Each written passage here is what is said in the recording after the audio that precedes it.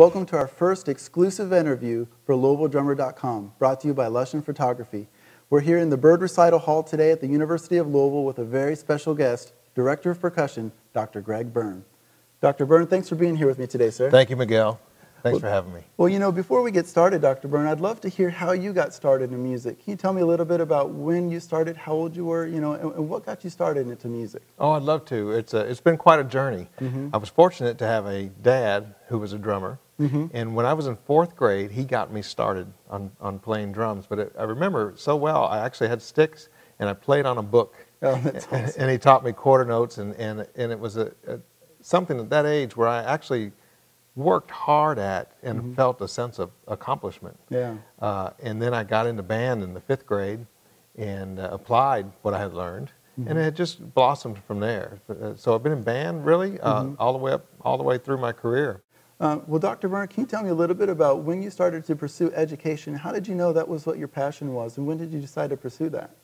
Yeah, I actually realized early in life, I believe, I was going into 7th grade, when I really realized that band music was a part of my identity. Yeah. And I wanted to share that with other people. Yeah. And that's where it really got interesting for me. I had another whole perspective, not only being involved with music, but knowing that I wanted to get other people involved with music. So in 7th grade early. And then from there, of course, I stayed in band and did all kinds of musical things throughout my high school years. Yeah. But then it came time to go to college, and that's what I pursued, a music degree. Wow. And that's what I'm doing today. Oh, great. Can you tell me a little bit about where you studied yourself in college and then what happened afterwards? Sure. And from there, I stayed in band, and again, I pursued a music ed degree at the University at Martin. And then later on in life, I got a master's degree at the University of Mississippi. And of course, working through all this, and eventually got a degree, my doctorate in music performance at the University of Alabama. Dr. Byrne, can you tell me a little bit about your responsibilities right now here at the University of Louisville? What kinds of things do you do right now? This is I love what I do here. Yeah. It's my title is Director of Percussion Studies. My focus is all percussion. Wow, great. I teach students, and I help them achieve their goals. Yeah. They've got to have their degrees as well, and I help them achieve their goals. And we play a lot. We contribute to ensembles and collaborate a lot with other professors here in the School of Music. So I'm a percussionist, but I work with composers and conductors, music therapists. It's a great world to be in. Oh, that's amazing.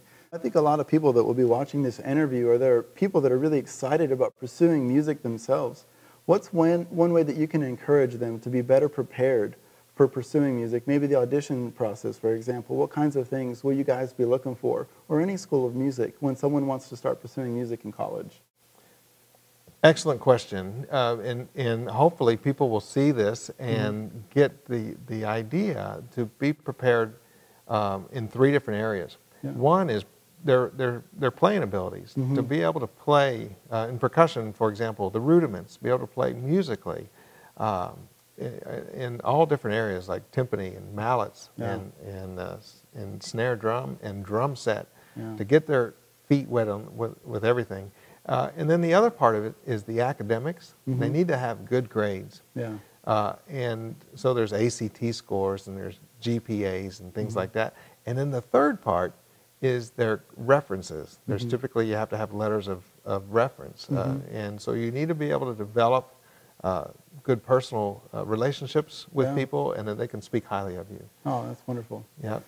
Dr. Byrne, can you talk to me a little bit more about some of the instruments that percussionists will be studying within the percussion studio at the University of Louisville? Oh, sure. In addition to what I call the different food groups, such as timpani, snare drum, mallets, they'll venture outside those food groups and learn other things such as world percussion like steel drums, or African drums, or Brazilian drums, a drum set, multi-percussion, a lot of marching percussion, anything percussion, really. But there's different styles and techniques involved with all of them. Well, that's great. Now, as these people are studying, they're going to be wanting to look for resources that they can find, new information. What kinds of places do you go to find new information to grow and enhance yourself as a percussionist? Absolutely. Well, the first place I would go to, you can do a lot of things on the website, LouisvilleDrummer.com. That's right. Thank you very much. First much. place I will go to. Well, I appreciate it. And then from there to the music stores Yep. and conventions like percussion conventions, and Yeah. find out what other people are studying, what's the latest and the newest thing. And so it helps you stay current. Yeah. I remember speaking with you a while back. You had actually talked about just going to the public library and how many resources are available for free through there. Absolutely. And people don't think about that. Yeah. You know, you got to buy it. But actually, you can go to the library and through interlibrary loan, you can get any book you want Yeah. and study it. You know, of course, you have to turn it back in, but you can check it back out. Yeah, man. Oh, totally. Now, Dr. Byrne, can you tell me a little bit about the students? What will they be studying outside of their specific instruments? What kind of expectations should they have from the School of Music? Sure. When you pursue a degree in music, it's not just that instrument that you learn about. You learn about the mechanics of music, for example. In other words, you would take theory. You learn how certain notes fit in chord structures, and you learn different theories like jazz theory or classical theory. You learn music history. And that's an interesting topic in itself because you deal with culture and you deal with different styles and different eras. You also learn music literature where you study the music in the different styles and things like that. Piano is another thing that everybody has to take. And so you think, I want to study drums, but you actually have to take piano, and you wouldn't believe how much that enhances your skills. You know, to be able to teach a class and play the piano or demonstrate something, or even to compose. You'll take arranging, where you'll learn to arrange music and write it for a jazz band or a rock band or a concert band. And then, in addition to the music courses, you'll take also English, and psychology, and history, and math, and things like that. Somebody might say, why do I have to take all that to get this degree? But a university wants you to come out being well-rounded, not only in your area, but in other areas as well. Because it's not just a matter of knowing your subject, it's a matter of being able to converse with other people too, like you and I are doing. Yeah, certainly. You've got to have some background and some skills to be able to do that. Yeah. You know, Dr. Byrne, is there anything that you know now that you've been established as a music educator that you wish you had known when you were first starting out? Yeah, actually, I'm 46 years old, you know, and I'll use this as an example right now. And I love playing drum set, but I'm working on my single bass drum technique, okay, and getting the double bass drum sound out of it, okay. So I'm working on it really slow, but I want to go ka-dum, ka-dum, ka-dum, ka-dum, ka-dum, but it's ka-dum at this point. And I'm using that for an example because that's where I'm at right now. I am not ready to go ka-dum, ka-dum, ka-dum, ka-dum. And I wish I had thought that way when I was younger. Where am I at on things? I wanted to rush through some things, like my rudiments. I bet you people who really know their rudiments think they know their rudiments. When they really get down to study and work on it slow, it's amazing what you don't know. Oh, certainly. And so I think what I would suggest to people is, number one, work on fundamentals. But number two, realize where you're at with things and don't rush through it. Yeah, I think a great word for that right now would be humility. Just recognizing that we all have something to learn, and no matter where we're at, it doesn't hurt to look back at some of the most basic things and focus on them. Well, I'll tell you what, before we wrap up today, Dr. Byrne, would you be so kind as to just help us to see some of the instruments that people would be studying? Can you introduce us to those basic food groups that you were talking about? I'd love to show you our candy store back here. Great, thank you so much. Well, this is it. This is the candy store I was mentioning. This is actually the percussion studio at the University of Louisville. This is a set of instruments I want to show you that go beyond the food groups that I mentioned, such as the snare drum and the mallets and the timpani and drum set. So let me show you around a little bit. These drums here are steel drums. They are actually from 55-gallon drums, if you can imagine how deep they were, and they're cut off. And they're hammered down to a point where they can actually produce pitches, several pitches. This is just an example of them. A whole set of these is typically what you'd find in a steel drum band that you would find in the Caribbean, such as Trinidad. These particular instruments, doumbeks. There's also darabukas. These are from the Middle Eastern part of the world. So this is where you find there's a lot of energy in that music, and these drums produce great sounds, and it's quite a difficult technique to play these particular instruments. So this is something you would study in a college setting.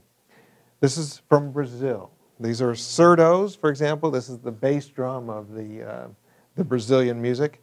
And the repeniques, tamborims,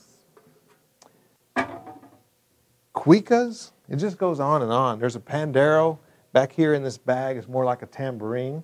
But all these instruments in Brazil I find fascinating because there's a lot of energy, and they're typically played with one hand.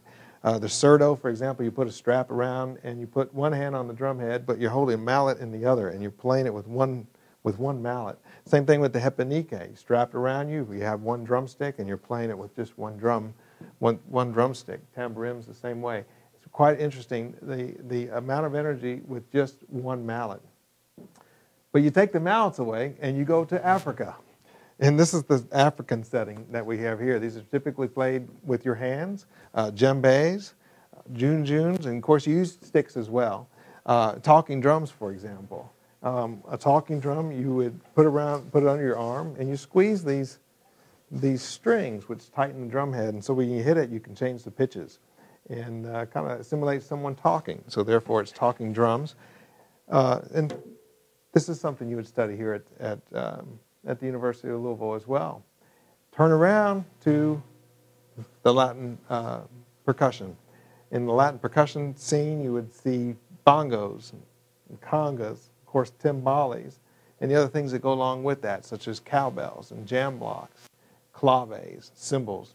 There's a lot of energy in this music as well. And when you study Latin percussion, it's one thing to play the conga drums or to play the bongos, but there's also several patterns that you need to learn, and also different styles, such as the mambo and the rumba, and a 3-2 pattern and a 2-3 pattern. So it takes a lot to learn, but then you have to apply it. So the nice thing about a university setting is there's typically an ensemble that you can apply it to learn to better your skills at. And then one last instrument I'll just point out is the cajon. The cajon is basically a wood box that produces a lot of different sounds. You can use it in an acoustic setting. It's great for a drum set, in an intimate acoustic setting. Rather than using a drum set, you would use this. It's really designed for flamenco dancing, to accompany flamenco dancing, but it's a great thing to consider that you might not have ever thought about until you begin to explore beyond the food groups. Well, this is it, really. These are the instruments that you'd find at the University of Louisville Percussion Studio, and I hope you will think about attending our college, but please think about attending any college. Pursue your musical dreams and carve out that path that I was mentioning. In the end here, I want to thank LouisvilleDrummer.com for visiting our school and giving me a chance to talk with you. Thank you.